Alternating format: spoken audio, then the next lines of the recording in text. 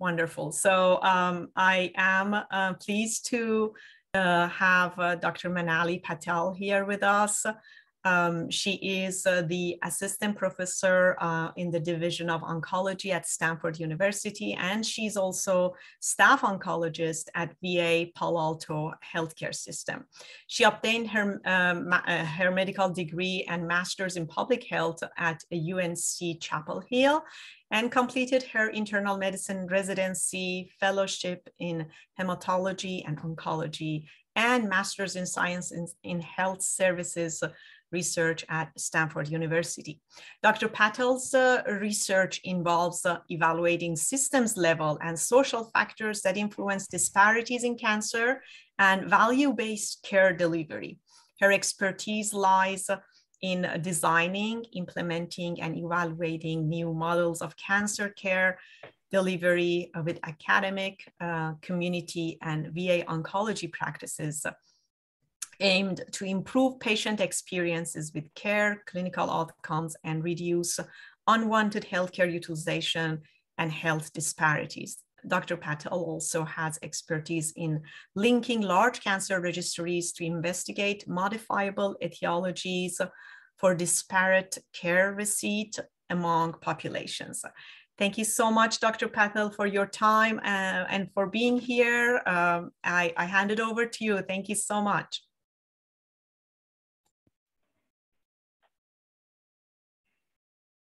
Oh, you are muted. You are muted, Dr. Patel. All right. Thank you so much for that introduction and also for inviting me to speak. I really want this to be interactive. I just want to take a moment before we start. It's been a very difficult time in our world and in the United States, and the events yesterday hit home for me, as I'm sure it does for all of you.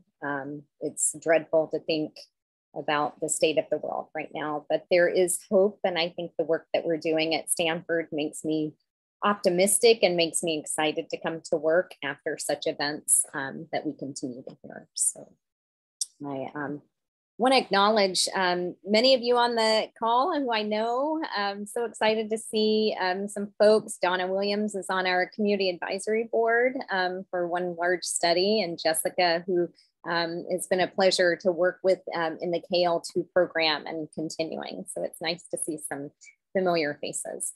Please do ask questions as we go along. Again, I want this to be interactive and for you all to have a chance to answer questions. So the course objectives, I was asked to give quite a broad overview of cancer. So I tried my best to sprinkle in a little bit about cancer basics for many of you all who may not have worked in the cancer space. It may be a bit too general for you, Donna, and others who are in the cancer space, but I think it's really important to have that foundation of knowledge. And then think about cancer epidemiology, but really thinking about applying those principles of cancer epidemiology. I also think it's really important to think about screening and prevention. That's a huge pillar of our treatment, and also the directions that we're going in as a nation, as well as globally. And then instead of the principles of DNA, really thinking about our ZNA, meaning our zip code, as etiologies for disparities in cancer. And I'll talk a lot about some of the structural issues and structural barriers that lead to disparities across the cancer continuum. Analyzing these barriers that lead to disparate care. And then I really want you all to take away some action items of what you can do today, tomorrow, and in the future to overcome barriers in current cancer care delivery. So again, basics. Cancer, what is it? Many of you all probably know, but it's interesting to go back and look at kind of definitions and descriptions of what cancer is. It's really uncontrolled cell growth in parts of the body.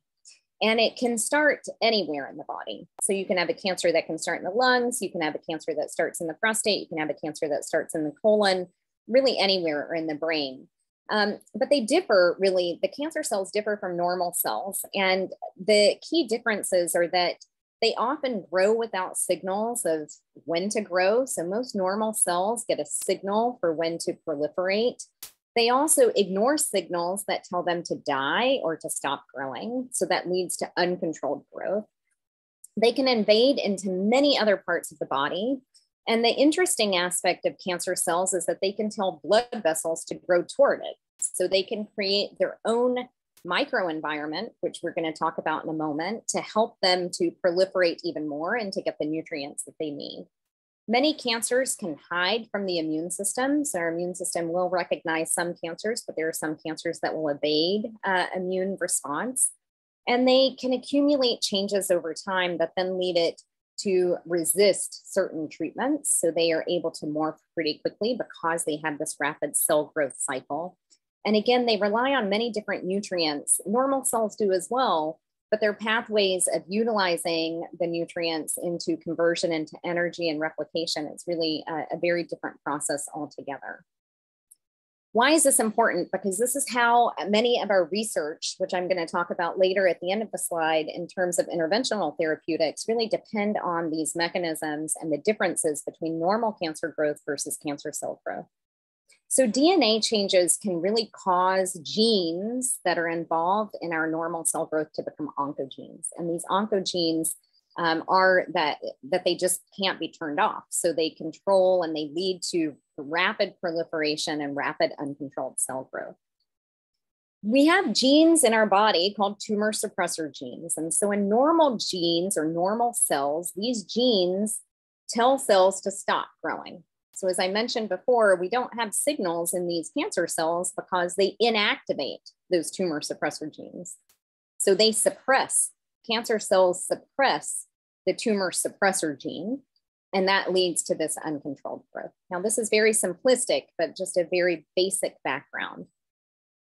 As I mentioned before, tumors create what's called a tumor microenvironment. And many of our drugs currently that fight cancer can affect the tumor microenvironment. This microenvironment is a way of the tumor setting up almost a home for itself, where it's surrounded by everything that it needs, including immune cells, blood vessels, fibroblasts, and it determines, the microenvironment really determines how cancer grows, how it spreads, and is really important, as I mentioned, for treatment options.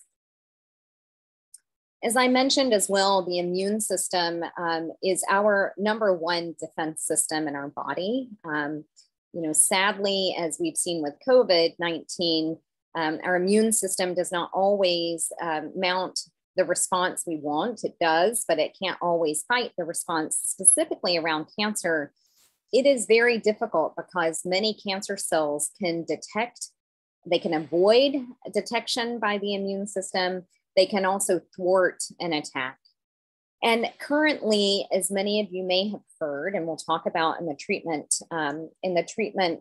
aspect of this talk, that some treatments can help the immune system better detect and kill cancer cells. So immunotherapy, which has been a dramatic improvement in terms of the way that we treat cancer, now can help people to fight cancer itself, detect the cancer, and actually attack the cancer. So it helps our immune system to work better.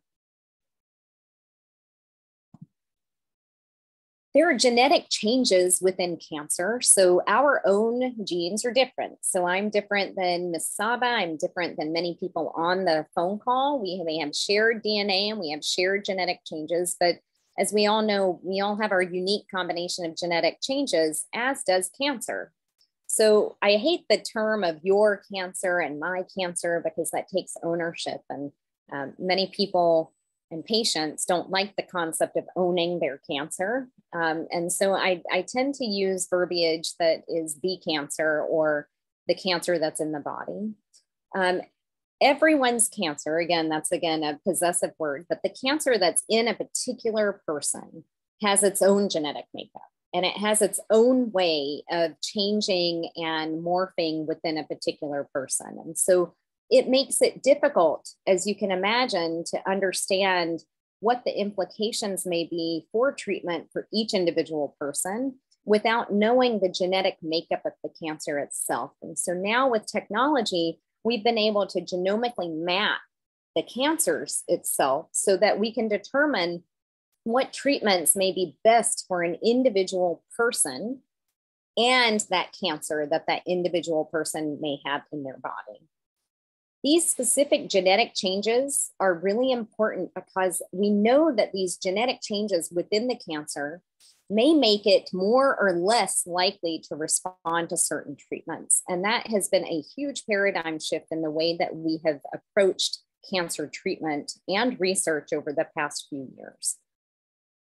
Now, everyone has a different staging mechanism, but for cancer, depending on where it may be in the body. So we usually use a tumor node metastases marker, which is called the TNM. So there are different aspects that go into staging a cancer. And again, this may be so basic, but I do think it's important to understand just the basic fundamental knowledge before we get into some of the issues with disparities. Stage 1 cancer, at least for most cancers, again, this is a boiled down version of staging, but for most cancers, we stage at least the solid tumor cancers, not necessarily the blood cancers, in a stage 1 through 4. 1 means that the cancer is generally localized to a very small area of the body. It hasn't really morphed or spread to lymph nodes or to other areas in the body, and it's usually pretty small. Stage 2 means that the tumor itself in that TNM category, but the tumor size is bigger, but it hasn't yet spread. Now, again, this is general. So, there may be some spread and some stage 2s, depending on what cancer, but in general, it hasn't really spread too far away from the original site of the tumor, or hasn't spread at all. And so stage 1 and stage 2, I would say most of us argue that these stages of cancer are curable. Stage 3 is concerning because not only has the tumor itself grown, but it has also spread to other lymph nodes. So now the N for lymph nodes is involved. And that means that it's harder to treat because the cancer has spread. Doesn't necessarily mean that it's incurable, but certainly harder to treat cancer when they've more advanced. Yes. Does someone have a question, or can we mute? Any questions? I think it was just an accident. Yeah. Oh, okay. All right. Stage 4 cancer has spread to other organs or to other areas of the body. That means that it has what we call metastasized. And stage 4 cancer means that the cancer itself, for example, if you have a cancer that's in the colon, that cancer has now broken away and has traveled through the blood or the lymph system to another part of the body. So the image here shows that this tumor that was originally in the colon has now traveled to the lung. And while it's not a lung cancer, it's still the colon cancer. It has now made its way through either the blood or the lymph system to go to another part of the body and continue to invade in another part of the body. It is really hard to treat these individuals that may have metastatic cancer. And so stage 4 is often considered incurable. And we do have ways to prolong life, but overall, most of us would agree that patients with stage 4 are unlikely for us to ever really get rid of that cancer. I'm going to stop here and see if there are any questions about just that brief overview before jumping into treatments in the next section.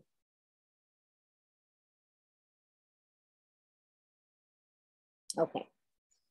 Please, I'm not monitoring the chat, so I don't know if questions are coming. So please, please just interrupt and ask questions if you need to, or I think Ms. Saba is looking through the chat as well. Yes, I will monitor the chats. No worries. Thank you. I'll let you know. Thank you. Thank you. So our cancer treatments, this is an area of excitement for me because in the brief time, I guess it's been, I'm trying to remember when I finished officially fellowship. I believe it was 2008, 2009, no, 2011. So in the brief time that I've been an attending over the past, 10, 12 years, the way that we treat cancer has changed a lot. So my main area of focus is lung cancer, which for years and decades had been a really underfunded and under therapeutically changing environments. We were using drugs that really we've been using for decades without much advancement. And now I have just in my clinic yesterday, I call it my panel of well babies. All of them had stage 4 cancer when they were first diagnosed.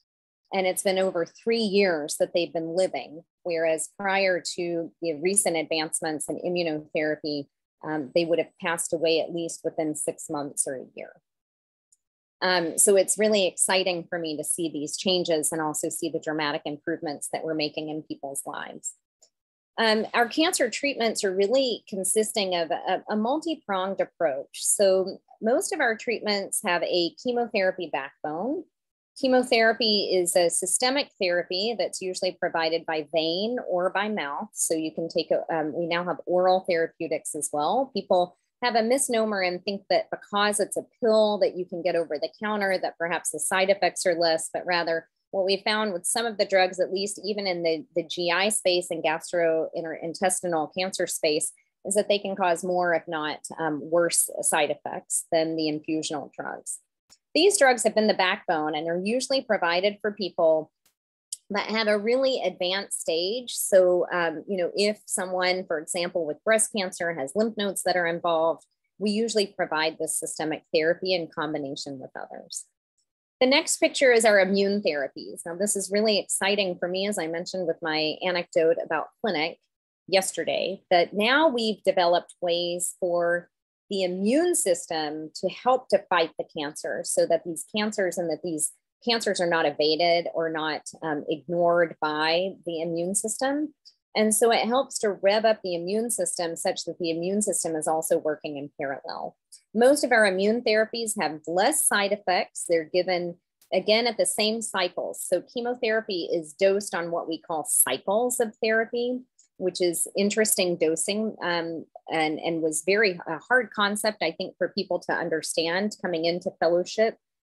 Each treatment, for example, chemotherapy and immunotherapy, if we add them together, there's an evidence-based, sometimes not, a regimen by which we give these treatments over time. So, for example, with a patient that may have a stage 4 lung cancer, these treatments, we give 3 different treatments together. The first 2 are chemotherapy drugs, and we have 2 different chemotherapy drugs that we give together. We call it a doublet, platinum doublet.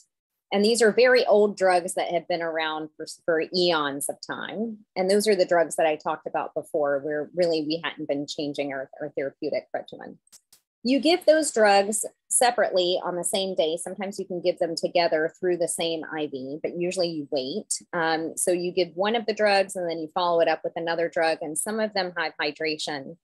And then you also give an immunotherapy drug, which may take about 15 minutes. The combination of all 3 usually takes about 4 to 5 hours if everything's working well and as planned in our infusion center. Sometimes can take longer if we give fluids before and after. So a patient is expected to stay there all day. That's considered one cycle. And so 3 weeks later, they get cycle number 2. And so it's the same exact combination. Sometimes we'll make dose reductions, and that's considered the next cycle. For years, we were giving cancer chemotherapy drugs for 6 cycles, and then we assess. And now in lung cancer, we've changed. But in general, we all agree that when you get these cycles of drugs, most of them are anywhere from 4 to 6 cycles. So you'll get these combinations 4 to 6 times. So that's, again, pushed you into about 6 months of treatment at least, as long as there's no delay. So every 3 weeks, you're getting these cycles up to 6 times before you get a scan. Now we do midway scans so that, because we've been hearing from folks that there's a lot of anxiety, so a lot of anxiousness about wondering whether these drugs are working or not.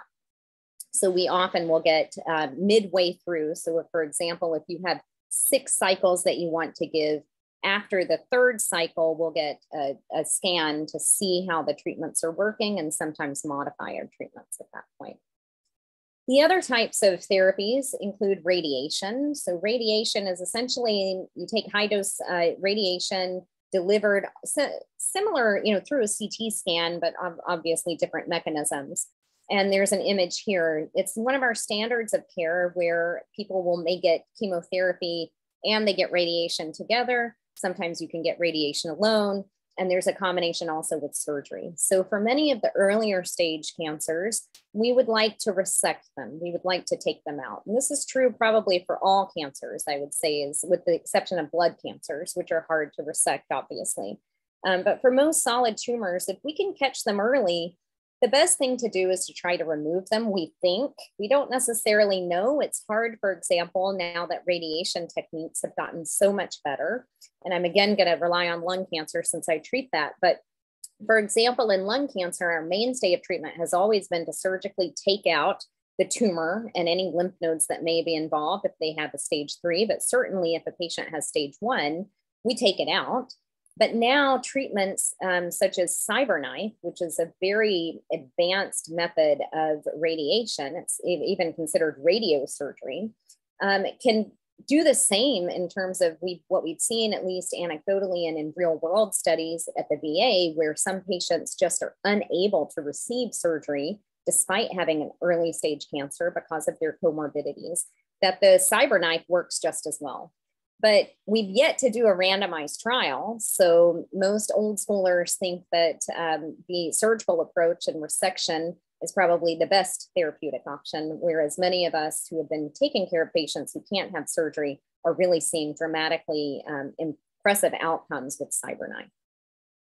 And then finally, stem cell transplantation, where you try to replace the stem cells and try to take donor cells that are healthy and replace a person's cells with those donor cells that are healthy in hopes to then proliferate new cells. So usually you'll give patients chemotherapy. We give patients very, very high dose chemotherapy to try to get rid of as much of the cancer as possible and deplete all of their cell growth.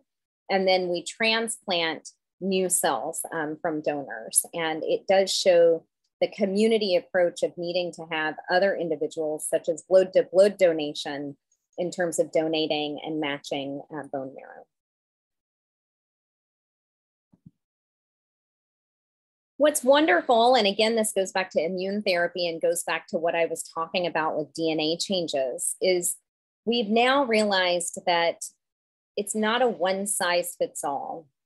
And it's really important that we genomically look at the cancer itself, because it is its own beast. It's its own entity. It has its own microenvironment. It has its own ideas of what it wants to do in the body.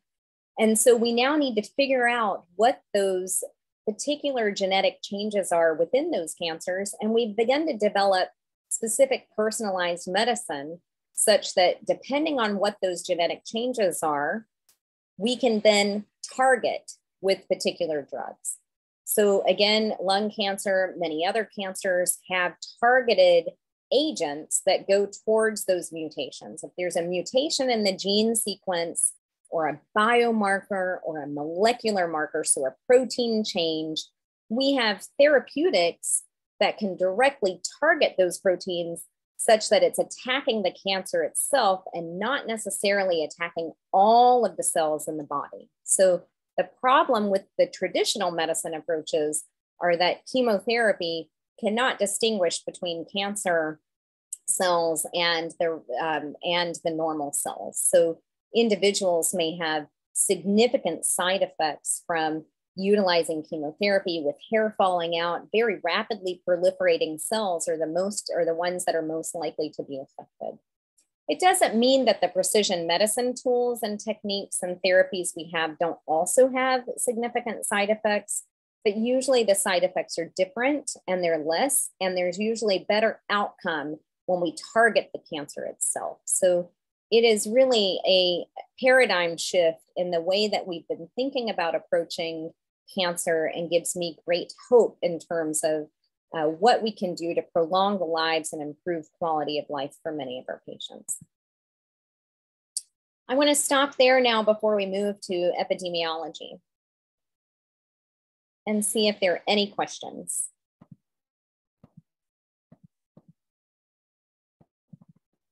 Okay. If not, I'll keep going. So this is the fun part of the talk, because this is what I feel like I am expert in just overall and generally, is thinking about kind of the bigger picture of cancer in the United States and globally. So I'm going to focus for this talk in the United States, given that this is really most of our research is focused here at Stanford within our patient populations in our clinic and elsewhere in the United States. But would be happy to talk offline with anyone that may be interested in the global aspects of cancer, which are pretty different, but also have some very similar issues that you will hear in this talk. We expect about 2 million new cases of cancer. So sadly, cancer continues to affect many of us. You know, and I'll talk about the risk factors later, but the top 4 cancers for men include prostate cancer, lung, and colon. And the top cancers for females is breast cancer, lung cancer, and colon cancer. You know, most of this incidence is usually related to the fact that we can screen for those cancers. We can't really screen for a lot of the other cancers. We can somewhat screen for melanoma. But for example, we don't routinely screen for kidney cancer. We don't routinely screen for oropharyngeal cancers. And we certainly still have not begun any screening mechanism for pancreatic cancer. So the epidemiology is somewhat skewed by the fact that we can detect these cancers and are actively screening for them. But overall, we know that even those cancers that we don't screen for seem to be about in the 4% range. Sadly, cancer represents about 25% of all deaths in the United States. And this number, given the fact that we've just lost 1 million lives to COVID, seems trivial. Although for me, even one death is a big concern. So seeing that we are still having issues with cancer-related deaths in the United States is concerning. It means that while we've made such big advancements and great advancements in care, still we have so many individuals that are dying. And I think I see for Donna, yes, I will talk about that in just a moment when we get to screening. So I'll hold that thought and come back to it when we get to screening. If I forget to bring it up, please raise your hand and then I'll make sure I mention it in the screening piece. But that's a very good point. She asked about COVID and the issues with screening with COVID, which are huge. So, you know, sadly, it does represent 1/4 of all deaths in the United States. And lung cancer seems sadly to be the number 1 cause of cancer death, although I did hear that some of the other cancers are circulating to the top as our advancements in lung cancer are getting better and better, which is good for me, but not good overall. Colon cancer also represents a high proportion of individuals who are dying. And, you know, it is sad because these are the cancers that we have screening for. So what's happening? And so I think this is where Donna's question comes in as well, which we'll talk about when we get to screening. This is an area that, again, I'm going to focus the last part of the talk on, but really looking in a primer for you all to think about this as we go through the next couple of slides is the disproportionate death rates by race and ethnicity. So across males and females, individuals that identify as African American or Black have the highest cancer death rates by race ethnicity, despite having a lower incidence. So it's an incidence death paradox. Food for thought. I hope that by the end of the talk, you'll know why. Our American Indian and Alaska Native populations also have high rates of death. And our Hispanic Latinx populations don't have as high rates of death, but what we've done in our own work is found some issues with the denominator. So many individuals who are perhaps have no documentation status, oftentimes are not as registered. Our California Cancer Registry, which is a mandated registry for every patient with cancer in the state of California, captures many of these individuals, but not necessarily documentation status. Many individuals return home. So what we found is that when patients are diagnosed in our work in Monterey County, many individuals decide to return home and therefore their denominator is not captured with the incidences. So it could be potentially paradoxical, but we've also done research looking at what's called the Hispanic paradox. And we have some interesting findings that I'll share in a bit regarding what potentially may be leading to some of the differential deaths in this population.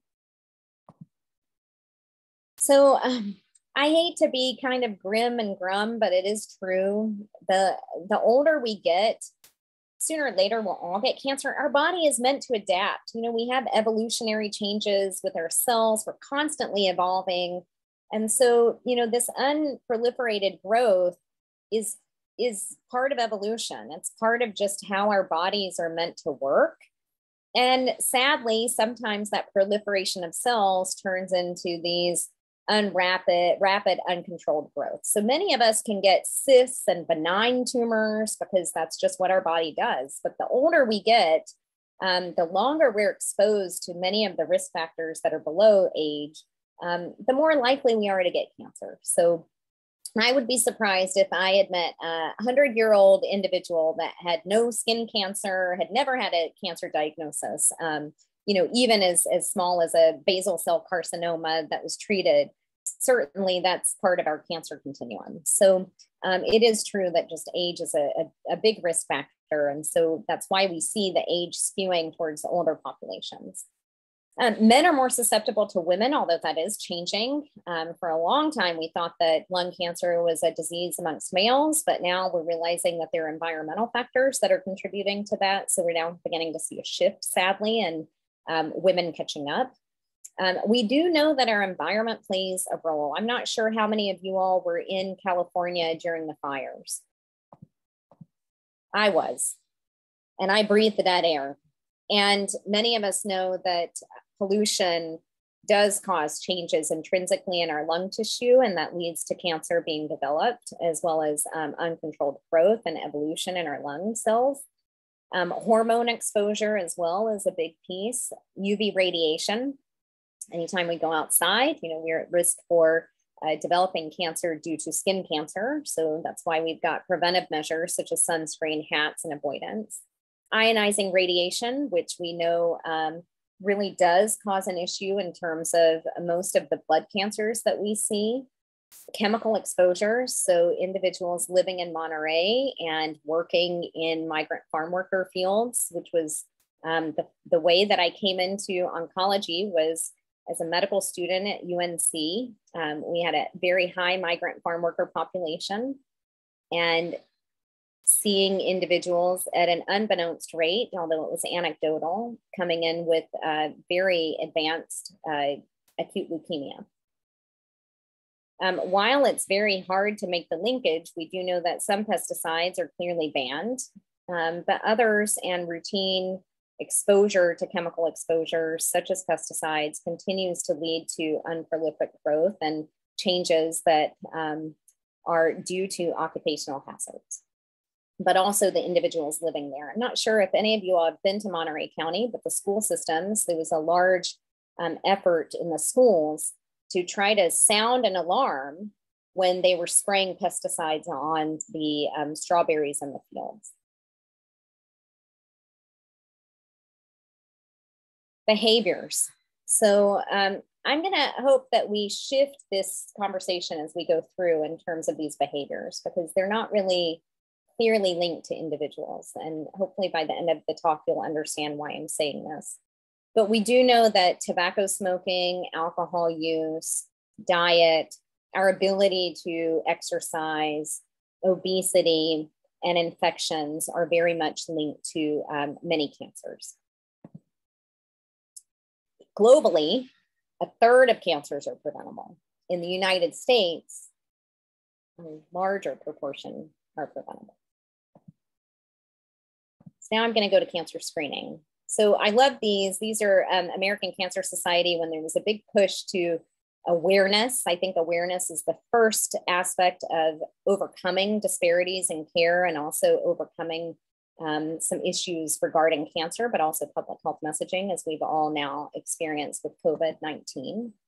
But I'm going to argue that cancer screening really began back in the 18th century. So in the lectures on germs and vestiges of disease, that's when we became acutely aware of hygiene hypothesis and the prevention of illness. And so that kind of led to the foundation of what cancer screening is and the principles of cancer screening. In the 1920s, that's when the first periodic health exam for early disease detection was conducted and the first pap smear. So that was our first, at least recorded documentation of what we would consider cancer screening in the current stage. In the 30s and 40s and 50s, those campaigns that I showed in the prior slide were led by this American Society for the Control of Cancer, which is now the American Cancer Society. And their whole goal was to really begin to develop ways to make individuals and populations aware of cancer and what they can do to potentially avoid and avert undiagnosed cancers. In the 60s is when we began to see principles and practices from the WHO, so a global effort for screening for disease. And in the 70s is when Doug Owens, who's here and was chair of the USPSTF, is the United States Preventative Services Task Force, and a similar task force in Canada, as well as other nations, was developed, which is an independent volunteer panel of experts that really work to try to make recommendations about clinical preventive services. There is a linkage of what comes out of these individual recommendations and payment and reimbursement. So they really are, and their recommendations really do make a difference in terms of what is provided in terms of reimbursement and what is also part of our policy efforts for inclusion, for example, in the ACA, the Affordable Care Act. Prior to 1980, we started seeing that breast cancer was beginning to be screened for. Cervical cancer, which again, it kind of began in the 20s, was really established in the early 80s, and then colon cancer. And in the early 90s, prostate cancer began to be screened for. And in 2013, lung cancer, quite a long time before our United States made definitive arguments that lung cancer that was tobacco related. So our policies make a difference in terms of how we are able to provide care. And the fact that we can utilize CT scans. There was a large kind of conflicting body of evidence regarding lung cancer screening and the harms of CT scans versus x-rays. That's a whole different talk that I give in a different class. But if you're interested, I have a slide on the radiation exposure that you get from flying in an airplane transcontinentally versus the radiation exposure that you get from a low-dose CT scan. But recent data has led to lung cancer now being screened for. So the important aspect of screening is that you're not screening before, although we're now moving into that with the genomic screening. Usually and traditionally, screening begins after you've begun to develop the disease and it's detectable by a test. There's a critical point where you want to be able to detect it prior to signs or symptoms developing or before it has extended and expanded or metastasized to the point where you have no treatment options available. So it's the point in the natural history before which the therapy is most effective, so that then you have a series of choices for which you can begin to intervene upon. Now, as I mentioned, USPSTF is really sentinel in terms of our treatment and our screening processes. Women with breast cancer now, it's constantly in flux. So this just happened a couple of years ago where women ages 40 to 44 now have a choice. And so it's reimbursed now by the ACA as well as by other insurance.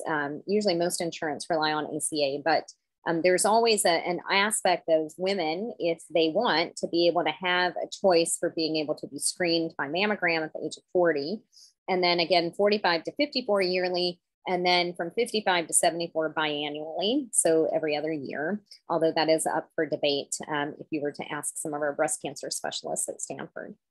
Cervical cancer has also changed because we now know the linkage between HPV. So we do a cervical cytology screen every 3 years. And then again, it fluctuates after the 3 years. Usually for women, again, this is always in flux, is looking at HPV testing. I know some communities are beginning to test HPV much earlier. And then if you combine them, you can now extend it to every 5 years. Whereas when I was growing up, we had to undergo cervical cancer screening every year. So this is a dramatic improvement with our technology. Colorectal cancer, sadly, I got to get my colonoscopy now that this recommendation has been made. It used to always be age 50 and now it's changed to 45. I think Donna's probably happy about that since she was working in the GI clinic and seeing a lot of individuals that were younger coming in with colon cancer. So we still tend to like colonoscopies better than FOBT, which is the occult blood testing through stool-based testing. However, the USPSTF has made multiple options available. And then lung cancer just changed recommendations. So it used to be 55 to 80 with a 30-pack year history who had quit within the past 10 years. And because we know there are disparities inherent in the way that we set up these screening recommendations, we found that individuals who are Black, African American tend to be younger when they are diagnosed with cancer, and they tend to have lower pack year history of smoking, and they tend to have had stopped smoking for much longer. So by that recommendation, we were increasing disparities. So that has now changed. And then the great prostate cancer. So in 1992, there was recommendation with every man getting PSAs. And then there was a recent shift. Again, what happens when we make these shifts without thinking about the implication of who's getting diagnosed with cancer is really concerning, because a lot of Black men have cancer, prostate cancer, and are being diagnosed at later stages. But yet now we've got this controversial discussion about the benefit of PSA screening. And so this one is kind of, you hedge. Do you have a preference? If you have a preference, great, you screen. If you don't have a preference, then we don't necessarily need to screen.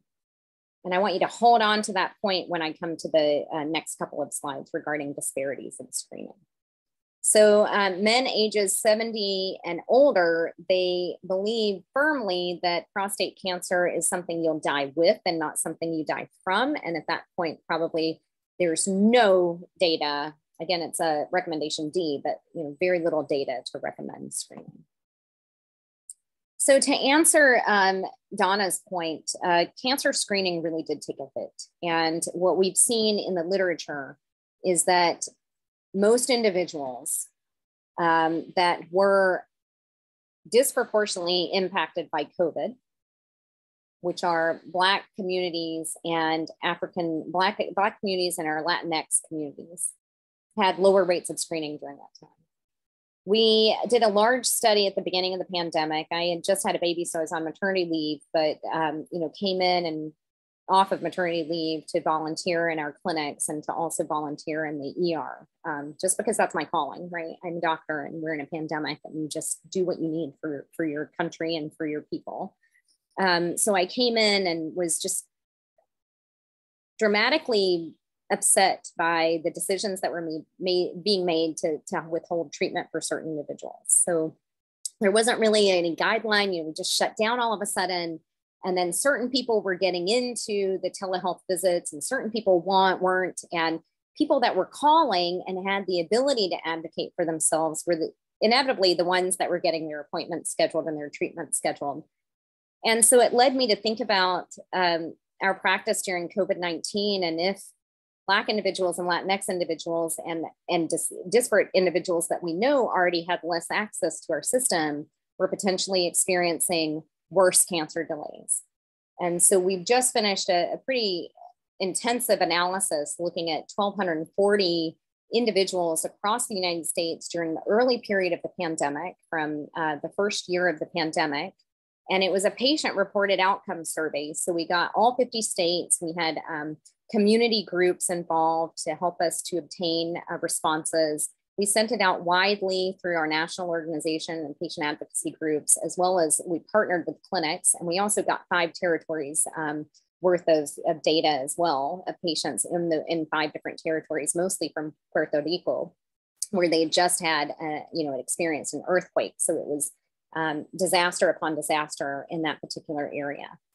And what we found, sadly, was that the delays were much more extensive amongst Black individuals in the United States and Latinx individuals, despite having the same clinical characteristics. So most individuals, did have access to internet, had access to treatment options, were already undergoing treatment. So why would there be such a large disparity? It was almost 8-fold. So that should be published in the next couple of months. But what we're seeing now with screening is that we saw similar aspects of where now screening has returned back to baseline, but not for all populations. So it makes us take our hat off and think about, I don't want to go back to the same structure. We already know that there were disparities in screening to begin with. So now is an opportunity for us to really redesign and reimagine the way that we help to overcome inequities. And so I'm going to go through the next couple of slides and touch on this.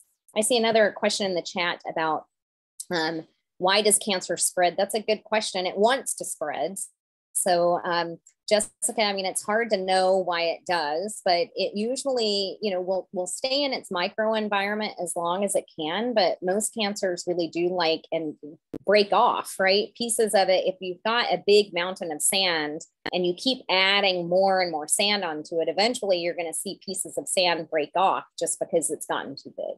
So it's usually equated to size. So as the tumor gets bigger, it begins to spread, but we've also seen and been shocked by some of these tumors that are quite small that have spread to other places that we wouldn't imagine. So for example, for patients with early stage lung cancer, even early stage colon cancer, you do a large CT scan to evaluate where else it may be, and you found that the cancer has already gone through the blood or the lymph node system to the lung. And that was why I chose that particular picture to represent that. Others, it's slow, and some it's fast. So again, it depends on, that's why genomically testing the tumors is really important. But with every aspect of what we do in terms of progress in cancer, we inadvertently increase disparities and inequities. Every time we make a dramatic improvement at Stanford, inadvertently, CyberKnife, for example, is not available for my patients that are in Stockton. So I'm lucky, I work at the VA. There's a Mission Act, right? They can see anybody they want out in the community. Not everybody has access to the Stanford, and the Stanford is 5 hours from many of these people. Yesterday, my patient drove 5.5 hours to see me. And I highly recommended that he go to Stanford for his radiation because he would have CyberKnife that would cause less side effects. It would be available in one day. It would only be 15 minutes for him to get the treatment versus elsewhere where we've seen the outcomes are not as good. And luckily he has VA access. And luckily he came into my clinic. And luckily he, utilized the VA insurance. What happens to individuals that are in Stockton, or like my parents who were diagnosed with cancer, misdiagnosed with cancer multiple times? They live in a very small area in Shelby, North Carolina. It's the home of the KKK annual convention. They don't have access to breast surgeons. They've had access to a general surgeon, that sees tons of people. And I have the greatest admiration for general surgeons in the small community. They are the pillar of access. But my mom's outcomes were different because of where she lived and where she got her treatment. And luckily she had 3 children who, my parents aren't in any way involved in medicine. They are textile designers and immigrants. And, English is a second language for us growing up. My sister paved the way for us to get into medical school. She was the first and really kind of paved the pathway. And I knew that I was interested in medicine, but certainly we didn't have the resources growing up such that I would have access to good schools. In our schools, we got spit at because we were different. We weren't Black or white. And it was really hard to imagine how to break out of such a system and really begin to think about education. But luckily, because of my tumor's microenvironment in my home, which not everybody has, my parents were able to instill in us educational value and were able to help us to figure out school systems that we could go to, for example, that were state-based. It required us leaving our homes. And I'm going to show you a picture of that in a moment. But not everyone has that same access. And those structures then determine the access and the ability of individuals to even access healthcare. And the linkage is so intrinsic that without addressing these upstream factors, we won't ever be able to address disparities. So I'm going to take a step back because that was a lot, and then begin to explain what I just said. So for years and decades, we've been talking about disparities as just a difference, right? Like, okay, there are differences by race, ethnicity. I showed you that first slide at the beginning of the talk about Black, African American, United States populations versus white populations in the United States, they just have different rates of mortality. It's just a difference. There's a difference in incidence and prevalence and mortality and burden. It's just a description. There's differences and we don't know what causes it. So here's more evidence of differences. Latinx populations have twice the incidence rate of cervical cancer than white females. Black Americans have twice the rate of prostate cancer mortality. And again, remember the screening issue. If you can screen for a cancer and detect it early, why is the mortality so much higher?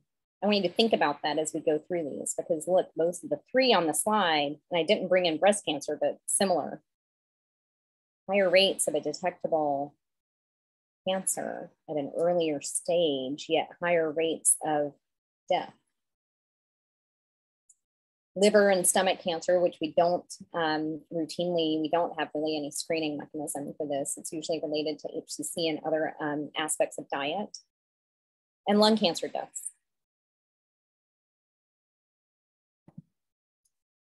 And these differences are not just by race and ethnicity, and I focused on that. Sorry, there should be an and not a slash. Now the terminology is race and ethnicity because they're very different. Geographic location, I described what happened to my mom and my dad. Your sexual orientation and gender identity, higher rates of cancer within those populations, more mortality. Socioeconomic status, age, disability, and your national origin.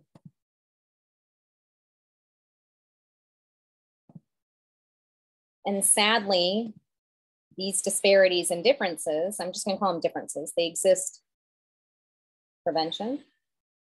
They exist when we detect cancer. They exist when we diagnose cancer. They exist in treatment. They exist in survivorship, and they exist at the end of life, which is where most of my research has been, is at the end of life and also upstream in the detection and diagnosis phase. Why do we have differences? So I'm going to throw this out to you all. You all have been so quiet. Throw out some ideas of, we talked about patient characteristics, some biological factors. Can folks throw out in the chat or just describe some of the differences that you think may be causing some of these disparities? And please feel free to unmute as well. We would love to have participation. As Dr. Patel said, you have all been so quiet.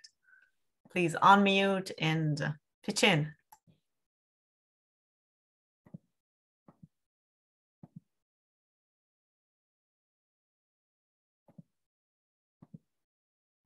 So Catherine says access to care and financial in the chats. Yes. You all are already kind of moving upstream. What's interesting is the etiologies for disparities have always been linked to patient characteristics or genetics. But, I have a mom with cancer, and so then I just automatically in my DNA have cancer that's going to predispose me to or have genes that are going to predispose me. But I love Asha's as well as Catherine's, because we're moving now from thinking about what's on the left-hand side of the screen that focuses on individuals to thinking about the right-hand side of the screen that focuses on systems. And the reason this is important is because our work in cancer has always gone towards the blame on the individuals, where we look at clinical characteristics or individual race and ethnicity, which is a social construct, becomes a characteristic that then somehow is linked to Black Americans somehow have a predisposition to certain cancers. Now, while there may be some genetic linkage, that may be true, the overwhelming reason for disparities, as I mentioned, with 80% being preventable, is due to what's on the right-hand side of the screen. I'm just going to read out the, sorry, I didn't mean to interrupt. I'm just going to read out the chats. They say, of course, you mentioned, Asha, insurance structures and redlining districts and area access. And then another one says cultural backgrounds and disrupt distrust of health systems and providers, and then fear of the healthcare system and reluctance to seek out screening and treatment for cancer. These are wonderful. And I'm going to touch on all of these. I also want to maybe change the paradigm of this whole trust issue. And I always look at what we do from a systems perspective of what do we do at Stanford to engender trust? Rather than, again, thinking about individuals having mistrust in us, what are we doing to make people trust us? That's on us. And so it's a slight difference in terms of looking at it, again, from the lens of we can't blame people. And I know that this wasn't in your comments, but I always talk to students about this. When trust comes up, it's difficult because it seems like that's an inherent issue with me, not trusting the system. Whereas I'm trying to challenge systems in every talk I give to think about what they're doing. We did a large survey study looking at people where they go for cancer care in the Bay Area. And we focused on Alameda County. We never wrote it up, but now I'm thinking we probably should have. This was about 10, 15, right when I came to Stanford, so almost 20 years ago, where it was really interesting to me that where people seek care is not necessarily in their neighborhood. So everyone thinks that, okay, most people think that I'm going to go to the cancer center that's closest to me, and that's where I'm going to go for care. But rather, individuals in Alameda County were bypassing these NCI designated cancer centers, which are supposed to be expert in the top of the world like ours, to go to a cancer center or a cancer clinic that's 45 minutes away because they trusted that clinic, and that clinic had engendered trust more so than our NCI designated cancer centers have. And it's a hard pill to swallow for me to think about. I do work in a very different system where veterans, for the most part, want to come and seek care at the VA because of the other services that are available. But with the Mission Act, which was an act that allowed veterans to seek care outside, what we've started to see over time is this lapse in outcomes because the VA is such an integrated system with great cancer care resources that usually are a par and better than most of our NCI designated cancer centers for people that may have socioeconomic status factors that may lead to worse outcomes, really does a better job for that patient population. And so I really want us to walk away thinking about what can all of us do to change our research practices at Stanford and how we conduct research and how we conduct our clinical processes such that we make it easier for patients to trust in us. I think the environmental factors are really important, and someone brought up redlining. I call it white roads through Black neighborhoods, hugely important. Social factors that we've talked about as well, income, insurance, access, these clinical factors, the quality of healthcare. And I'm going to unhighlight some of these behavioral factors because I have a slide about why I think we need to change the paradigm in these behavioral factors. Now, again, this is my view, and I'm not sure if it's a representative. It's a little bit out of the mark of the traditional way of thinking about these things, but I hope it does cause some food for thought and makes you think about this. So I think that poverty, which we know in this nation, the night of the launch to the moon, which was triumphant, the People's Poverty Campaign launched a protest because we were sending people and had decided as a nation to send people to the moon, and we still are. SpaceX, we're sending people to the moon. And we still have not addressed the fundamental issue for health disparities and health inequity in the United States, which is poverty. Dr. Payne responded to the campaign and said, the reason we're sending people to the moon is because it's easier than fixing poverty.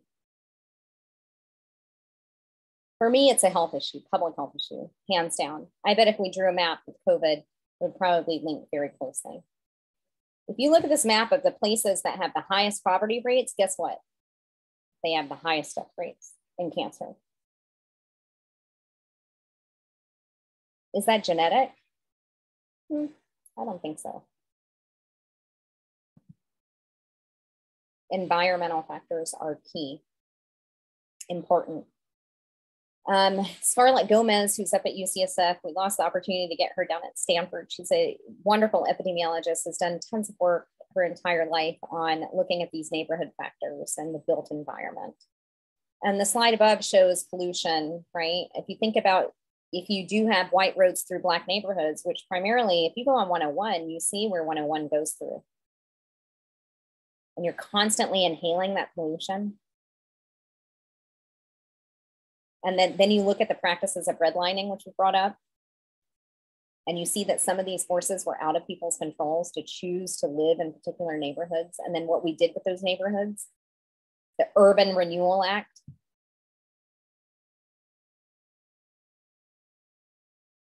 really does lead to worse outcomes. I brought up the issues of workplace hazards, which many of us know that with COVID, hate to bring up COVID, but I really think, I don't even think there's a silver lining, so I don't want to say that. But with COVID, it really showed us, I hope, you know, it's easier now to give these talks than it was 10 years ago. You can ask Donna. I was ousted from fellowship as being this odd person who didn't know what she was talking about and didn't really fit in at Stanford for years. But so much easier to give this talk because your chat just told me that you all are now aware, and probably have been aware for a long time. You all are definitely very smart and attuned, but the rest of the world was never talking about some of these structural issues that lead to disparities. And in COVID-19, we see a disproportionate individual groups that were required to come to work. Black and brown communities were more likely to work in occupations that required in-person work. In the VA, the majority of the individuals that were cleaning our clinic rooms were non-white. And they, just like me, were coming to work. We had lack of PPE. We were given one mask a day. For me, that has a half-day clinic. That's okay, I guess. Our janitorial and custodial staff were there 8 hours, forced to clean places within our clinics that were ridden with COVID, which we now all know is airborne, although I don't think I've seen CDC report that. Inhaling COVID and disproportionately being affected by COVID. Many did not have a choice and still don't have a choice in terms of what their occupation is. When we think about cancer, we think about our migrant farm workers who are coming in, but guess what? Our data doesn't really demonstrate the death rates. So are we really addressing the workplace and occupational hazards for individuals who are typically in those occupations, who may have lower socioeconomic status and who may have other factors that somehow just intrinsically seems to be linked to their race and ethnicity? I'm so lucky that I can go outside and run in Palo Alto, and I don't have to fear for, you know, when I first came to California, we had so many predators in North Carolina, and these were male predators that would wait in parks for young women joggers to run by and would sexually assault them as they're running midday. And so it was always fearful. I was an avid runner and have been to run alone in midday. So even in my small neighborhood, when we had grown up, my parents we would have to drive. So we were lucky. We had a car. We had no street lights. The neighbors all had rabid dogs or very aggressive dogs that they would leave out and that would come and bark. That was more of a protection mechanism, but there was no fence, an electric fence to protect. So you just didn't walk around the neighborhood ever. And if you were seen walking around the neighborhood, that was kind of crazy and untraditional. And so when I came to California, I asked Tamara Dunn, who many of you know may know. She's one of the chairs for diversity and equity at Stanford in the Department of Medicine. And I asked her, I said, she'd been in California before. And I said, is it safe for me to run? And they said, oh yeah, but you need to watch out for the predators. And I said, oh yeah. I would never run, alone. And I said, because I definitely don't know the area, and I'm not sure about, people and how the crime rates out here. And they looked at me as if I was crazy. And they said, what are you talking about? We're talking about mountain lions. Don't run at dusk because there are mountain lions and coyotes over there by the dish.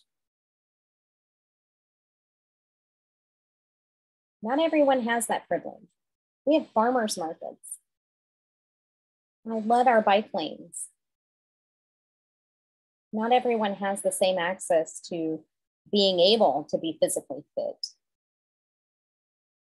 So that whole concept of physical inactivity and obesity, I have to drive really far to get to a Walmart here. But yet I have lots of different options of more expensive produce, probably 3 Whole Foods on the way to get to the Walmart. In North Carolina, you've got a Walmart almost on every corner.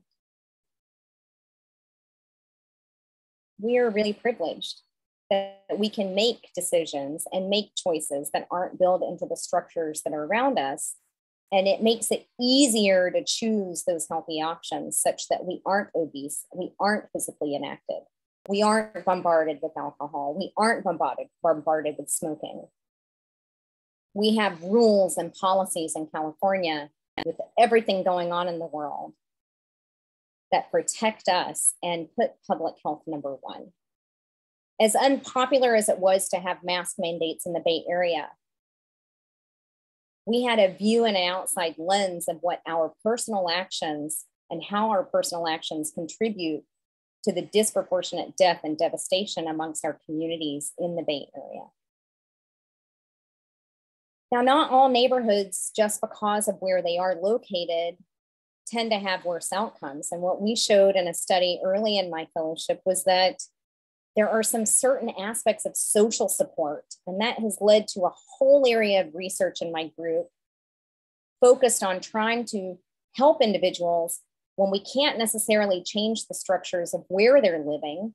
Perhaps we can build in and embed from the health system these networks of social support that are trusted and have engendered trust by individuals such that their outcomes are better.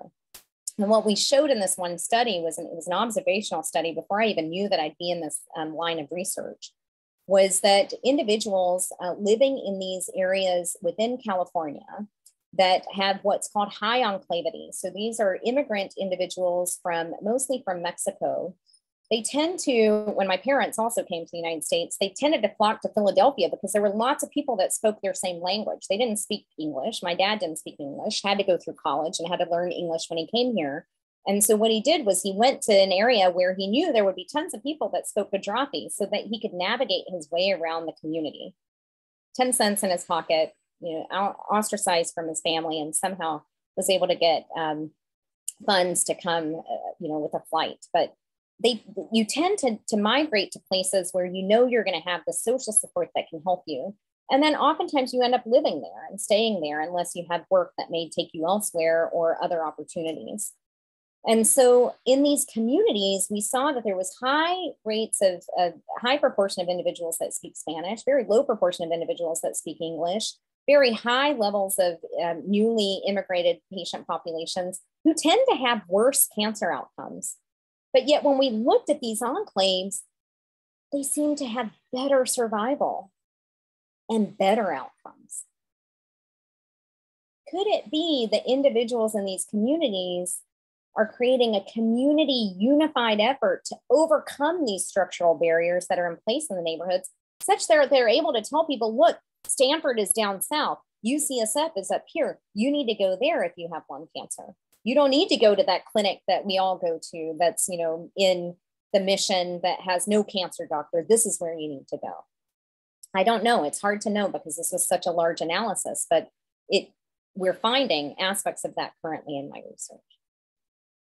So I talked about this high school that I went to, and I want to take a step back and think about tobacco smoking because this is also a paradigm shift. The top 10 core populations in the United States that are disproportionately affected by cigarette smoking, I don't think is due to personal choice necessarily. Yes, there's some aspect of personal choice, but I want to take the VA and the veteran example as a way to start thinking about this paradigm shift.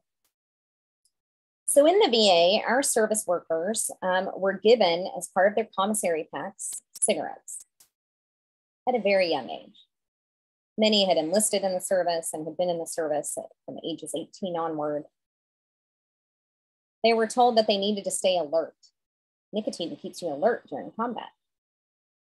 And they were given loads and loads of cigarettes.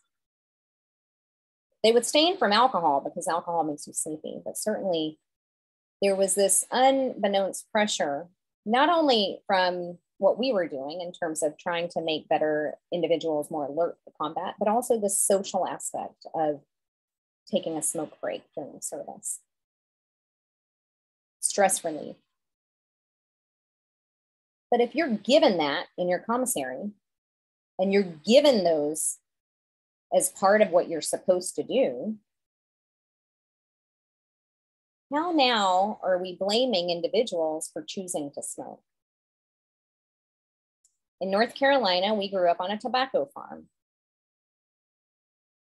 You were paid with tobacco.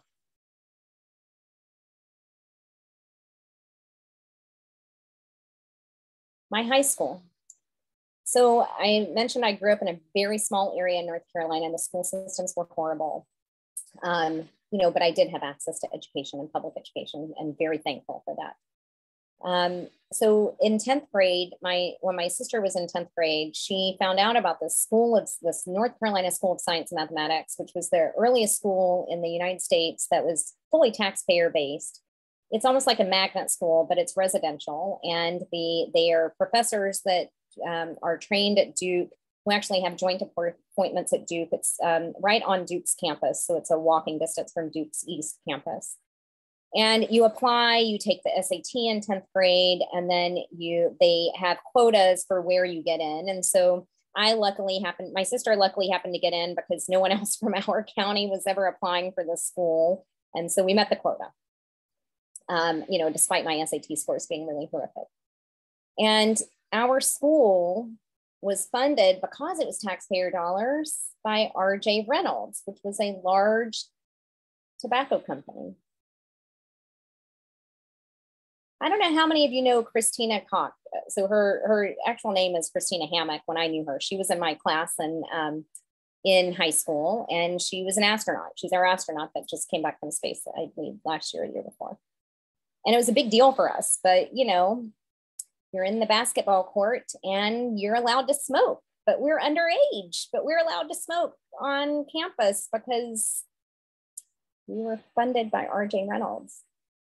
So even though it was illegal to purchase cigarettes, if you happen to have cigarettes, the policies in place because of the funding structures allowed us to smoke on campus.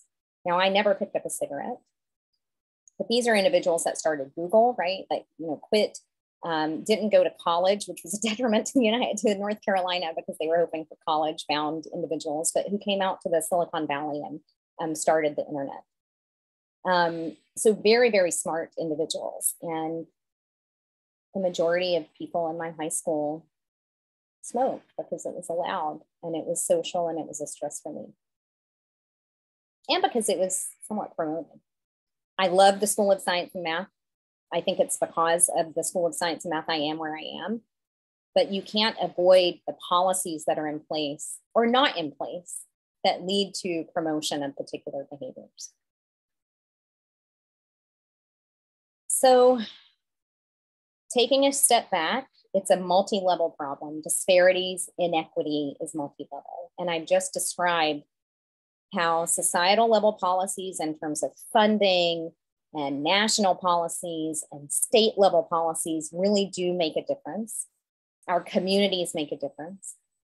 Our payers also contribute. Our Stanford healthcare system, as I've talked briefly about, I'm going to go now into the healthcare system and what we can do.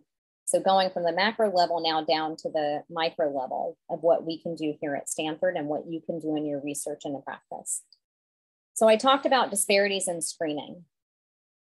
Why is it that we see higher rates of certain cancers that are curable and detectable, but yet lead to worse outcomes? And I showed you all those slides looking at disparate mortality rates. We know that there are disparities, differences, inequity in screening rates, and that sadly has continued during COVID and has gotten worse. So for mammograms, if you identify as being in poverty, you have much lower rates of screening. Now, this was in 2005, ACA, the Affordable Care Act, again, showing you how policies change this. In states where there has been a mandate to equalize and make screening equitable and covered by the Affordable Care Act, we have seen these disparities go away in screening. Macro policy makes a difference. But yeah, not every state has that. And even within those states, there are still differences because of the issues that we talked about regarding structures. But across all of the screening tests, this seems to be the same story. So maybe there's something going on, right? It's not just about some people not wanting to come in to get pap smears. It's not just about people not wanting to come in to get mammograms. It's the fact that it's the same picture across everything that we can screen for. It's the same exact graph, right? So there's also disparities in receipt of what I do in my clinic. There are race-based and again, socioeconomic status-based disparities in whether I screen patients for if they use tobacco, which then leads to whether or not I advise them to quit smoking. If I don't screen them for tobacco use, I'm not going to advise them to quit smoking. And I'm certainly not going to provide tobacco cessation treatments in the first year or in the past year. And what we've also shown is that despite what insurance you have, yes, it's a contributor, but despite what insurance you have, people from particular racial and ethnic backgrounds inevitably are not receiving the care for cancer, evidence-based care for cancer. So you look at Medicaid, which we know has inherent fraud with structural issues. But what about private insurance? Why for our privately insured Black and Hispanic Latinx patient populations do we see this huge gap in evidence-based care? I don't understand what's happening. Actually, I do, or I think I do. But this slide really just clearly shows insurance is one piece of it. Yeah, your rates may go up, but really there are differences even within these insurance buckets that make you think about what we're doing. So my research over the past decade and a half has really looked at the fact that, again, where you go and variations in clinics determines what kind of care you get. So in Kaiser, for example, everyone gets their lymph nodes examined. So if you have a colon cancer, you're supposed to examine the lymph nodes in the specimen, and you're supposed to, someone came up with the idea of 12 lymph nodes. I'm not sure, it seems arbitrary to me. But the pathologist is supposed to look under a microscope and find 12 lymph nodes, which means the surgeon was supposed to cut out enough tissue where there's 12 lymph nodes that are identifiable. If you examine those lymph nodes and one of them is positive, you're supposed to get chemotherapy. So if you only examine 6 and none of those 6 were positive, but perhaps one of the 6 that you didn't examine were positive, that person didn't get chemotherapy because they were told 0 out of 6 nodes are positive. In Kaiser and more integrated systems, everybody was getting 12 lymph nodes examined. It was a quality metric. You had to do this. So there were no disparities in terms of who was getting those 12 lymph nodes examined. So what do you think happened to the colon cancer outcomes for people with stage 3 disease? Any guess? Do you think there were disparities or not?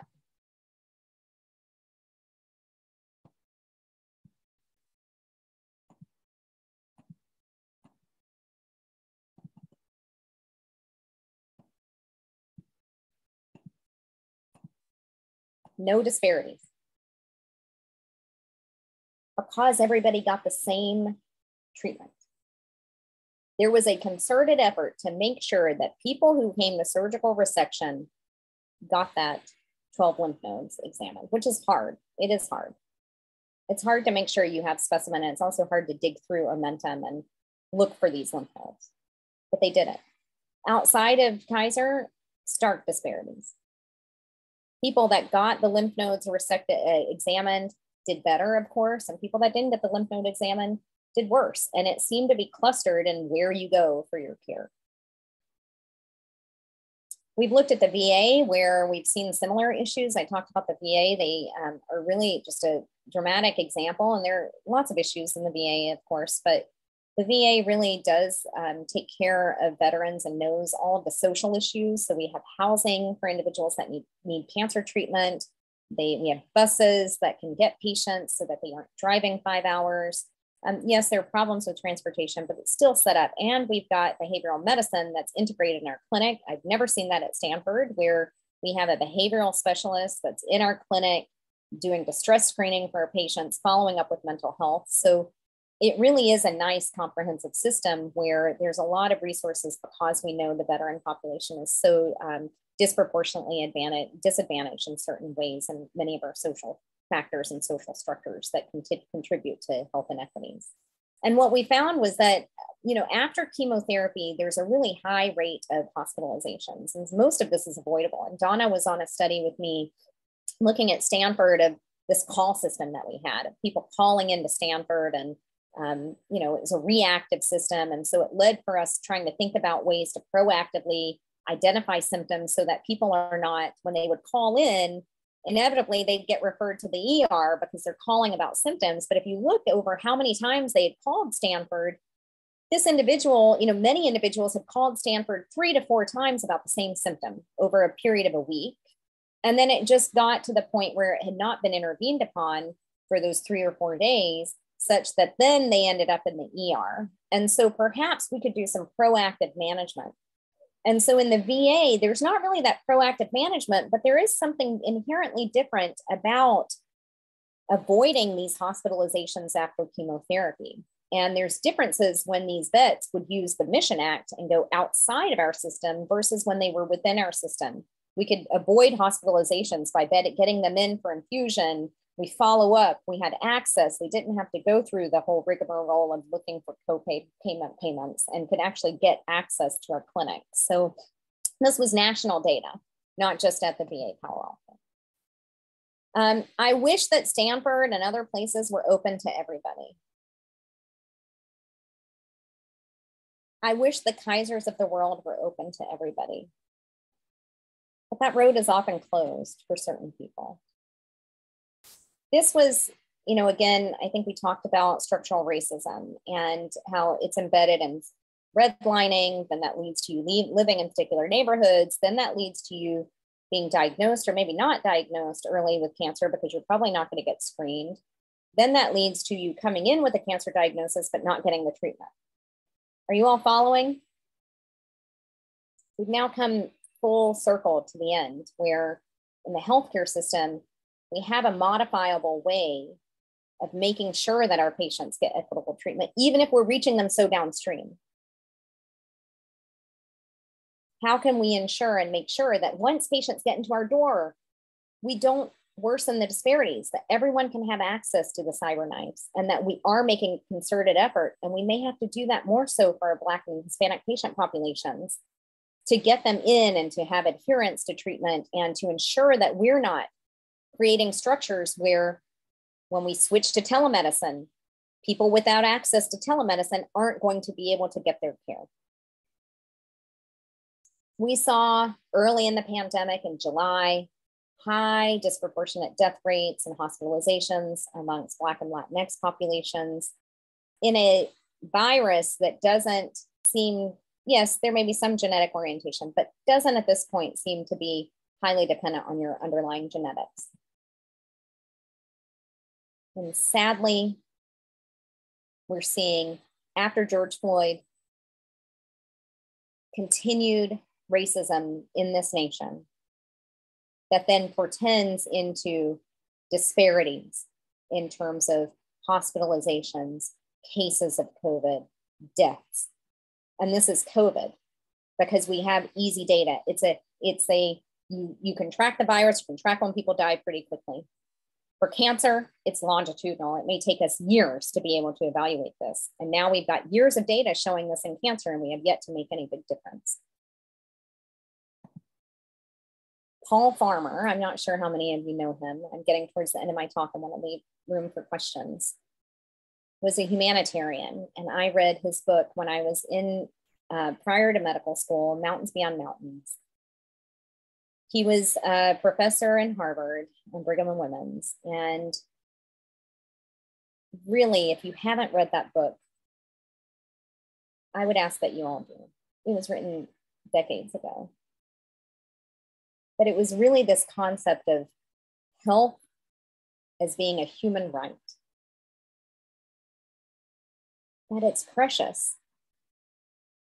And that everyone should have the opportunity to be as healthy as we are on this phone call, and as healthy as we deserve to be. And it shouldn't be built on who has access to what. And so he built a series of clinics in Haiti, and he passed away suddenly this past year. And if you just Google him, many people went into medical school because of this intrinsic understanding of wanting to help people.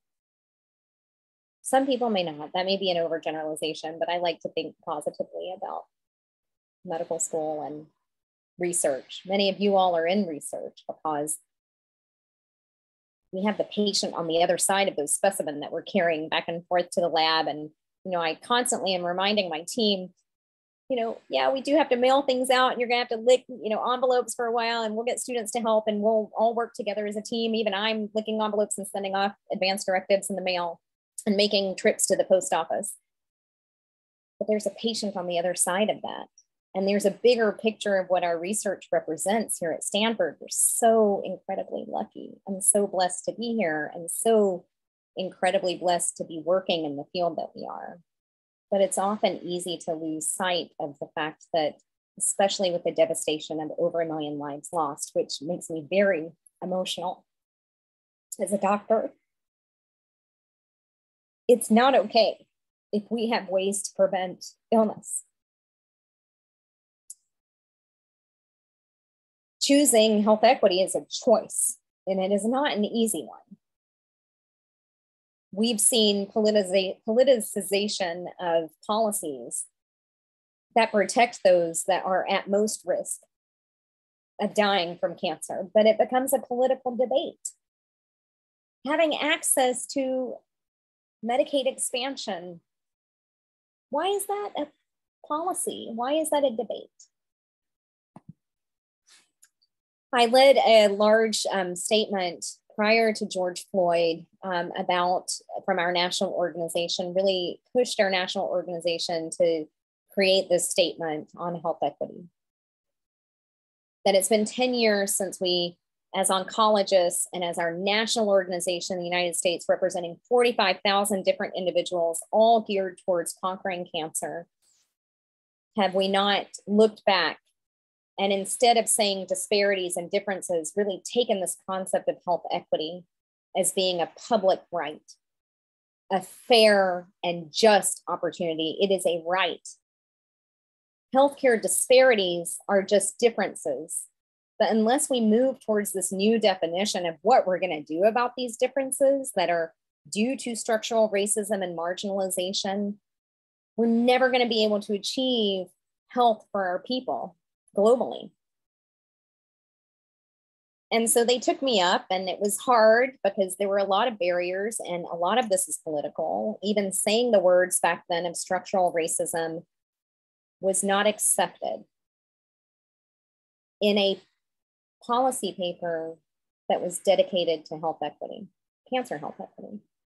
I fought tooth and nail to get the words in that paper. And it got watered down to structural discrimination. Again, this was prior to George Floyd. The paper came out after George Floyd.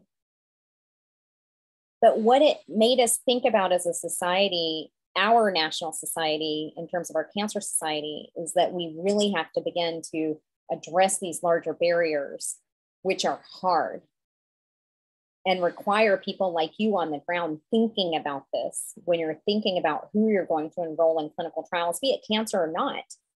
What extra steps are you going to take to make sure that someone that's enrolled in a clinical trial is still getting the access that they want, right? Or that you're carrying specimen.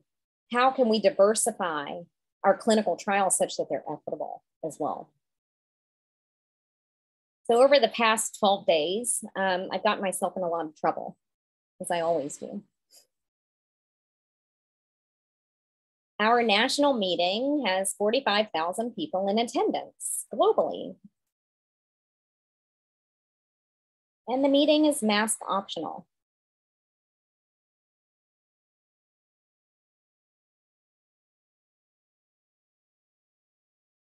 So it bothered me. And I've been silent for a long time watching this happen and watching the devastation as a doctor, sitting and doing my research in equity, proudly wearing my mask to represent the fact that I don't want to contribute to further ongoing harm, especially knowing the inequity that my actions may eventually cause. Not everyone takes a hard look at their own actions. But masking is one strategy that we can all do despite the policies, knowing that our individual actions are going to protect other people. And yes, vaccinations are important, but guess what? In January and February of this year, 42% of the people that died from COVID were vaccinated. The majority of the people that are dying from COVID, now it's shifting, have predominantly been amongst our Black and Brown communities. But now they're affecting all of us. Multiple healthcare workers, including individuals in my own division, are out with COVID, further disrupting the system of being able to provide care and prevent deaths. Be it COVID or not, we're not in clinic when we have COVID. Further delaying our patients from receiving their care, and then further exacerbating disparities, because the people that are actually able to get in and switch doctors are usually people that have more access and advocacy. Our individual actions matter. If we have something that's freely available to all of us, including an N95 and a surgical mask, we wear them. That's my stance. If we're in healthcare, we protect people, regardless of what facet we're in. But people are going by these national policies. Health has become political. Health is political. Gun control is political. These things that directly affect us on the front lines are political. But we need to take the reins back if we are working with patients, for patients, to advance science, to advance health, and think about how these policies are not representative of what we know to be true and right in our fight towards health equity and health for our people and health for one another. Even the policies at Stanford, right? Their hands are tied. You can be unmasked. In non-medical buildings. In clinic, what am I doing? Yesterday, double masked, required to wear a face shield within 3 feet of patients who are also masked. If you take a hard look at what we're doing in clinic and what we're doing when we're face-to-face with patients, why then is it okay for me to go to my building on Porter Drive and be unmasked around other individuals who potentially are at risk, or who potentially are at risk for making me sick and causing downstream effect on patients? Why, as leaders of cancer, are we choosing to have a mask optional meeting just because the CDC says it's okay to be unmasked? We all know the devastation for people with cancer is much higher with COVID. And for me, people with lung cancer, I did not go to medical school, nor did I spend multiple years, 21 years, in school and fellowship to have my patient with cancer die from COVID. because of my action. It was shocking to me that this is what has become of society, that we're going to just get rid of something that we know helps. Because if it didn't help, don't you think in clinic, all of us in doing research, patient facing, I hope you all are wearing masks, but I thought it was mandated in clinic that our hospitals are still requiring masks. We never had to wear masks before, but yeah, we're still wearing them. So clearly there's enough evidence, and I have a picture of that. So I Thursday night have been trying to channel my energy. A couple of weeks ago on a Thursday, I just decided to blast out this email, and I sent it to everybody I knew. And I got 200 signatures, and they still didn't change the mandate. And what the CEO of ASCO called me and said, Manali, your view is 1 out of 45,000. And people are complaining about the fact that we are requiring vaccination. Your colleagues, your oncologists are complaining about this. We are a medical community, we represent patients. And so I galvanized patients, and we were able to change. Just last night, I got an email saying that it's now changed from optional mask to expected. We expect all attendees to be masked, and there'll be masks available at the front door. 12 days and my career at line, because this clearly is a debate with the CEO. He called me on my cell phone. CEO of ASCO, right? 45,000 person organization and multiple things I'm sure that he has to take care of. So, but it was worth it, because while masks may not be the only way to prevent, and many people forget that when you're in clinic buildings and you take your mask off, so a lot of this is prevention and awareness to patients. In my clinic, I spend a lot of time telling patients that when you're indoors, you are at risk. So do not take your mask off indoors. To eat. COVID doesn't wait until you finish eating or drinking. But these messages are garbled in funding strategies. For example, being able to smoke on my high school campus. Is that the right action? Is that the right behavior? We all know no. But there are all these layers of structures in that circle, which is not a concentric circle. They're all mixed and matched, and it's this circle of mess that pretends the policies in place when we as healthcare professionals, and you all are healthcare professionals, know deep down that the policies are not always indicative of what we should and should not do if we care about the people that we represent on the other side of research. I have yet to take off my mask indoors. I have yet to eat indoors. And that's my personal choice, but it's also my duty as a citizen and as a doctor, as a patient, and as a caregiver of 2 people with cancer in my family, and as a mom, to make health a human right.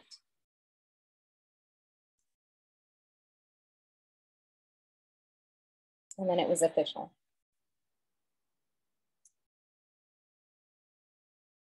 You can make a difference in your individual actions. For each patient that you have enrolled in a study, think about the problems.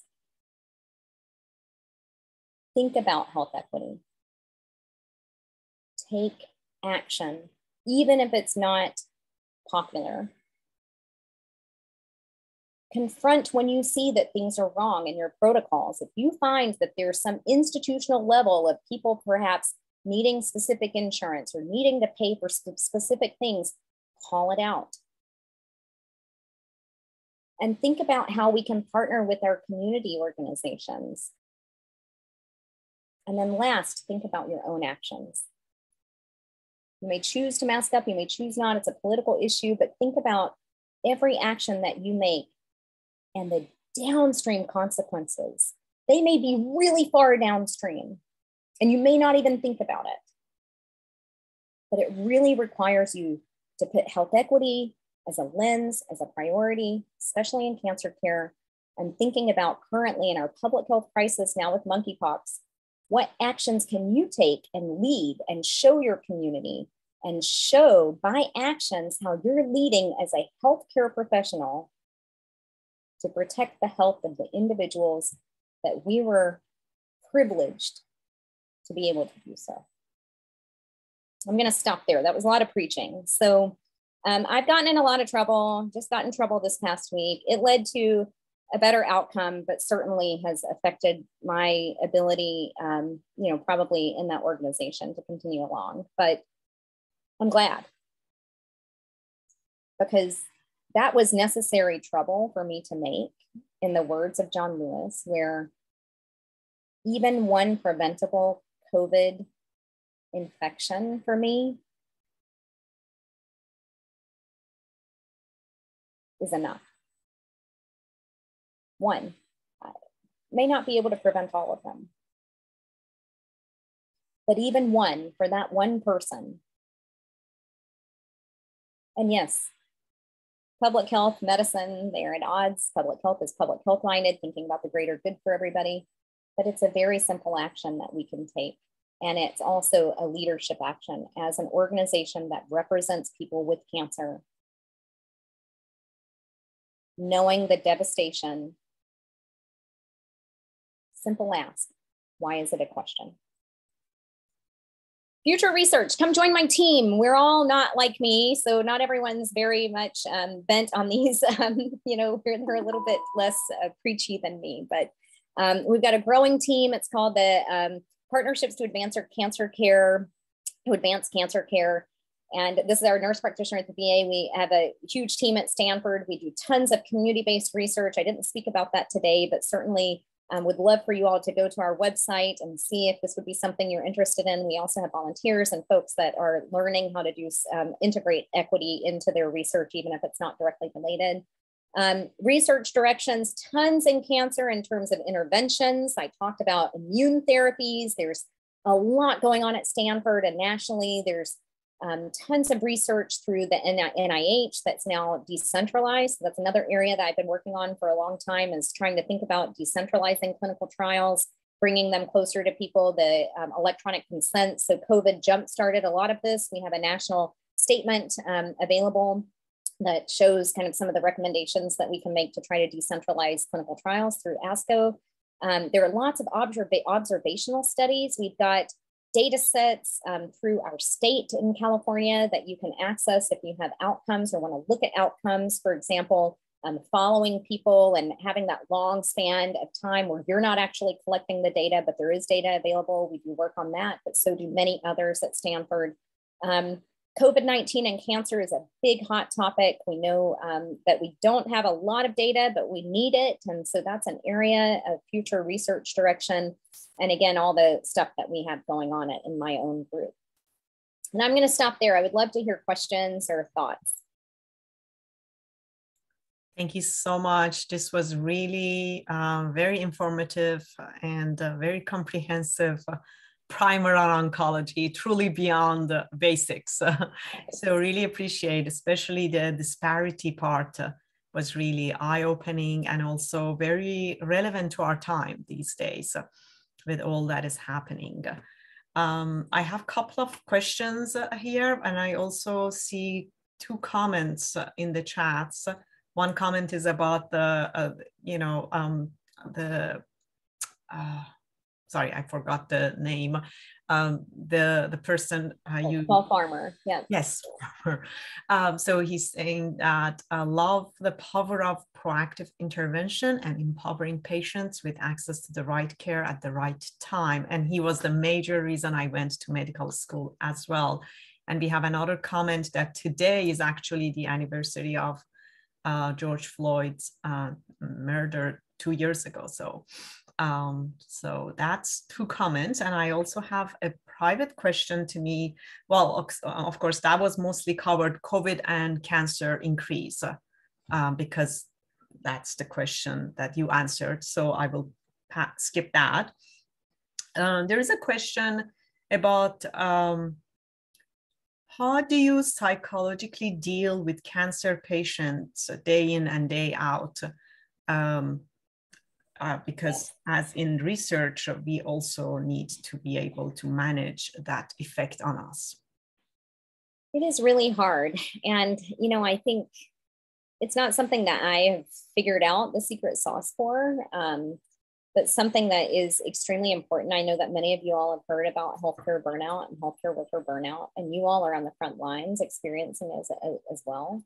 My research staff, because I do a lot of work with community health workers as well, we have grief sessions. So I know that a lot of people try to desensitize to these deaths, but for me, it's still not been an area that I have quite understood how to do it. And I actually think the more you desensitize, the less likely it is that you may be able to move forward, meaning think about how and what we do kind of portends into action. So I don't ever want to become so desensitized that I forget about death and the meaning of life.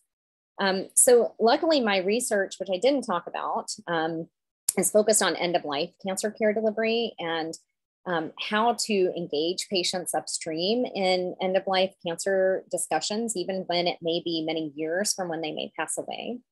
And that has given me a lot of hope because I see people die beautifully and die with goal concordance. And that has made it easier and has been a therapeutic tool for me in my own work to handle the deaths of so many individuals and, at least comprehend what to do. So I feel like I've channeled that upset and sadness into action, and that has helped me move forward. But like I said, I think what I do for my research staff is we have a grief counselor, and if they don't want me to be present, I'm not present, where they are able to discuss and get tips and also have a safe forum to discuss what they're seeing, what they're experiencing, what they may be experiencing in their own life.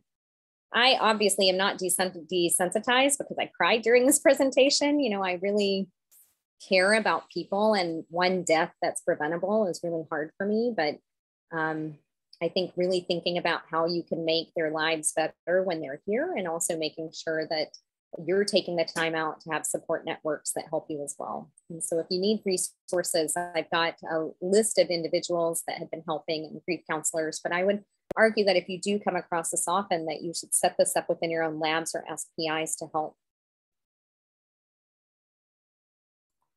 Thank you. I have another question. Can you speak a little bit more about the correlation between infection and cancer, how infection turns into cancer? Yeah, so this is a good question, because there is, I think, a very clear linkage, and we know for sure with HPV and cervical cancer. So cervical cancer, I also didn't talk about this. When I was in medical school and in public health school, we did not know that cervical cancer was caused by a sexually transmitted illness, HPV. And I went during my master's degree, you have to do a thesis. So I went to Honduras and thought I would be working in diabetes since I was an budding internist, and the community came up and said, no, we see lots of our women in our community dying from cervical cancer.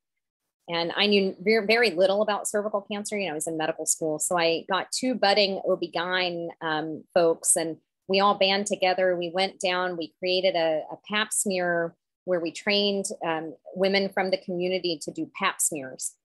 And so it's called the Honduras Health Alliance, if you want to look it up. But those pap smears then allowed the community to get prevention of something that now turns out to be an infection. And it makes sense now why there was so much cervical cancer, because of the mobility of migrant farm workers leaving the community and perhaps bringing back STIs that then were affecting these small villages where the women had never left, rather than it being a genetic issue.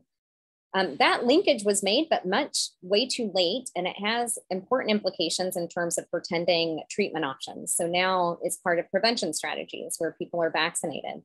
I think a lot of infection, and there's great groups at Stanford looking at this in terms of infection and cancer because of this revved up immune system. You can imagine that if you have an infection, you're probably utilizing the cells, your immune cells, a lot. And there's probably likelihood for those uncontrolled growths to happen. So there is likely a linkage, but not as great as I would expect, and requires many smarter people than me who are doing research in this area to understand. We also know that there's linkages with certain tumors in Africa. So for example, EBV, the EBV virus is well known to be linked, but that linkage is not clear across all. And there's definitely much more that needs to be done in that area. Very good question. Wonderful, thank you. And also we have a hand raised. Samuel, please unmute yourself and ask your question. Hi, I'm on my iPad, so it's not a great video, but can you hear me okay? I can, yes. That's great. So thank you for your wonderful presentation. It was very heartfelt. It was a lot of amazing information, and it was interesting to learn about how we can do more, each of us, with health equity. And was curious to hear more about your perspective with caregiver integration. Specifically, how do we involve family members and friends? Specifically in oncology, I feel like this is a huge pain point because not only are patients getting sick, but we're inducing symptoms with the therapies, and it's a huge lifestyle change, and loved ones quickly get thrown into it, and empowering them, I think, is going to be key and is key. And I'm curious how you help enable them. That is a very good question. So, and one that I don't know if I'll be able to answer in the time given, because it's a whole area and facet of itself. So you can imagine that caregivers are critically important because that social support component. We found that at least in lung cancer, people that have marital status that are married tend to have better survival from lung cancer because probably that aspect of not only emotional support, but also spousal support. But we've also found that for some, there's discordance, especially at the end of life, within in terms of what caregivers may want for their loved ones versus what loved ones may want. And this interplay between the two of the loved ones being very worried about being open if they are diagnosed with cancer, about their concerns for what their treatments may be. And I'm going to bring this back to my mom, because my mom was diagnosed with early stage breast cancer. And, you know, she's going to get treatment, right? We're going to give her chemotherapy. I'm pushing, almost an oncologist. And so there was no question in my mind.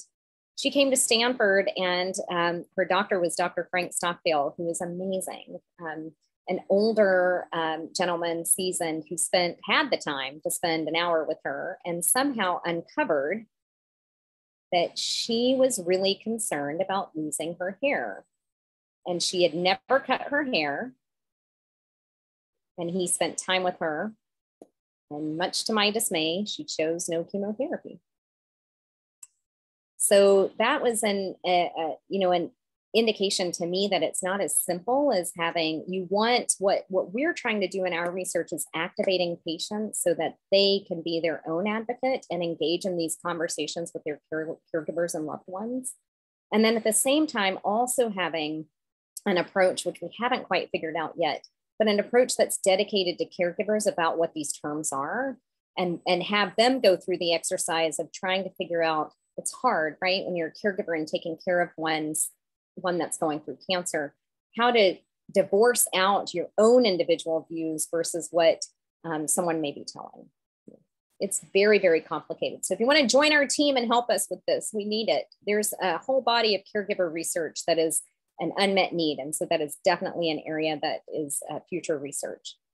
And thank you so much for your comments, and thank you for your service in medicine. Everyone Absolutely. That's on my call. Thank you. And I'll reach out. Absolutely. Certainly, please do.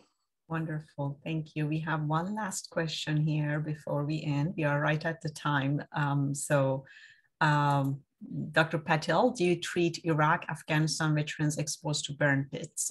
The VA website states that research does not show evidence of long-term health problems. What are your thoughts on their statements?